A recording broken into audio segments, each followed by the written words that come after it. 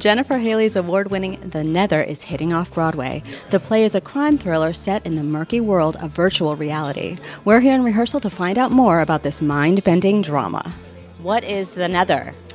The Nether is essentially the future of the internet, which is comprised of virtual realities called realms. So it's imagining that virtual realms are as plentiful as websites, and trying to think about what people are doing in those realms and the ethics of people's behaviors. Things are happening online in increasingly realistic realms that some people think aren't morally appropriate. You've heard about virtual worlds, and you've heard about people spending time in both. We've seen documentaries about it. We know people who are doing it. That's the fun part of it.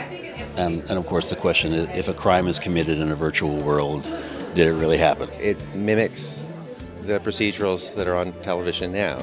It is a play that investigates the future of the internet, although I don't think it's so far into the future the way it's depicted. I feel like I'm approaching it not only as sort of a mystery, as sort of whodunit, but also as a love story, a kind of multiple love story. I know because of the mystery aspect of it, people don't want to reveal much, but can you give me a little bit of the meat of the plot? I'm trying to be careful because I think it's nice that the audience, because it's a mystery, the audience I want them to have the opportunity to experience the ins and outs themselves.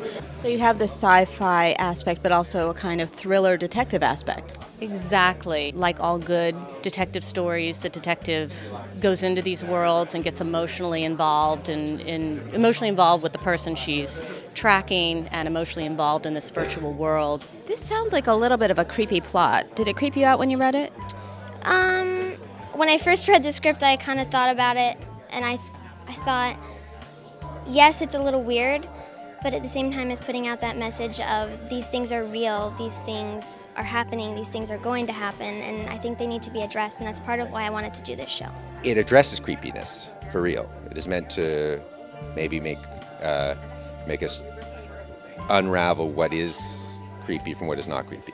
So why did you decide to write this for the stage rather than making it a TV show or a film? It's great to write about virtual reality for the stage. If you do virtual reality on film, film kind of almost is virtual reality. But if you have your characters talking about a world, oh, I went into this virtual realm, and they're on stage and you're in a theater, then you have a whole audience creating that realm in their own heads. So I actually think doing a show about virtual reality is perfect for theater.